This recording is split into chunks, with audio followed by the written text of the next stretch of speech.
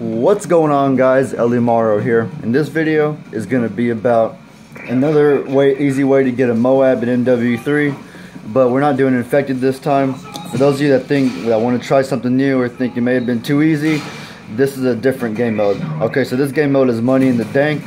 It is also a community playlist, just like infected. And so the first strategy you want to do is at the very beginning of the game, you have like preset classes, and you want to get the very last one out, because the very last one is a shotgun class, and it allows you to run the fastest.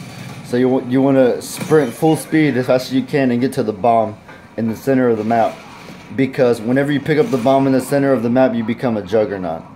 And as you can see, that's what I am right now. So after you're the juggernaut, you have to, the objective of the game is to go plant the bomb and try to defend it, and if you plant it and it blows up, you can win the game. But as you can see, I'm not trying to plant the bomb. I'm just sitting here just waiting to get kills. And so if you want to get the MOAB, just be the juggernaut and just sit around and try to get kills. There's a few tips I have for you guys in this video. First of all, never stop moving. The enemy team has flashbangs, and they're gonna throw them at you like crazy. If you sit in one spot, they're gonna crowd you, and you will get flashbanged, and then they will trap you, and you will die. So just never stop moving when you're the juggernaut. And the other second thing I want you to think about is to be patient.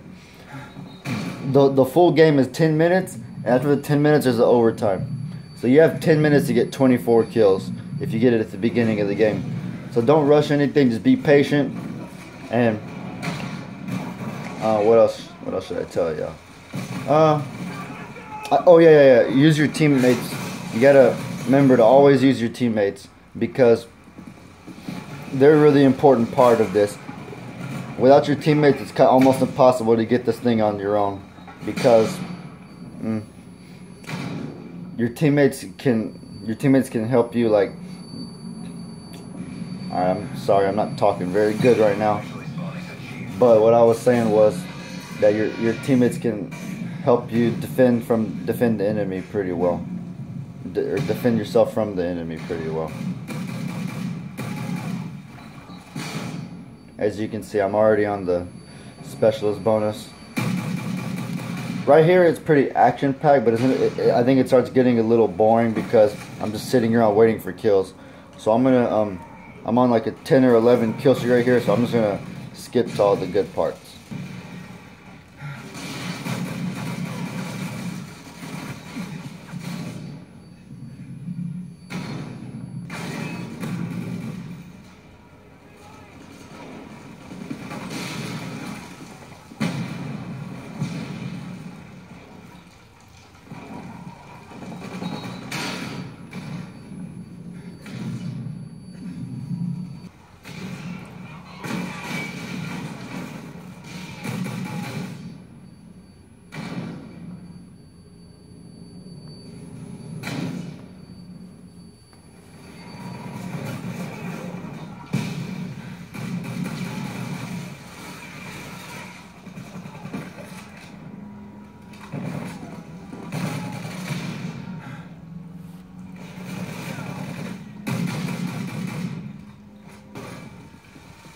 Alrighty, you guys, so in a few seconds comes the MOAB. I'm on a 23 kill streak right now.